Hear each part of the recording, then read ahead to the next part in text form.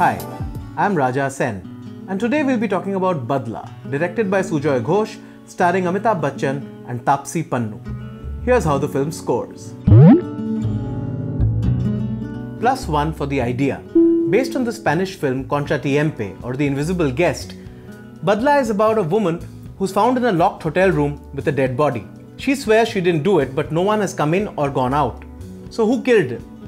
The whole idea is very reminiscent of Edgar Allan Poe's Murders in the Rue Morgue. But then it gradually gets more and more pulpy, the narrative becomes twisty, and the story becomes a little bit reminiscent of the cheesily funny I Know What You Did Last Summer. Still, the film is interesting, slick, and at a crisp 2 hours stays gripping. -1 for not bringing anything new to the table. The original Contra Tiempe is on Netflix and you can watch it right now, and Ghosh follows it very faithfully. There isn't even a hint of localization. The film is set in Scotland and all the people are still speaking in Hindi, and it's only Indians interacting with each other. There is really nothing memorable in this film, and Sujoy Ghosh's regular flavor, which we see in his Calcutta set films like Kahani, is missing. +1 for Taapsee Pannu.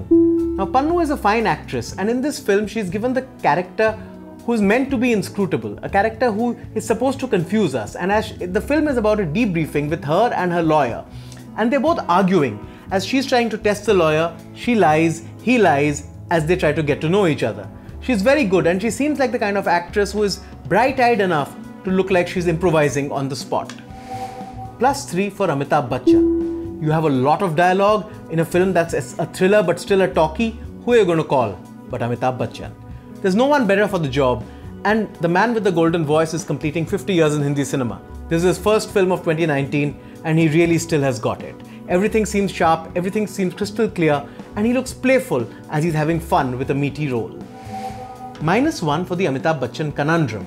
The thing with an actor like Amitabh Bachchan is you expect him to hold all the cards, you expect him to be the final hero, the man who holds the final revelation, and the man who shapes the climax. Something like this robs a film like Badla from its suspense. You kind of expect things to happen from Bachchan, and that takes away from the overall back and forth cat and mouse storytelling of this film. That makes it a total of 3 stars for Badla. It's a good thriller, but there's not much that's truly memorable. Please read the full review over at hindustantimes.com, and I'll catch you next week.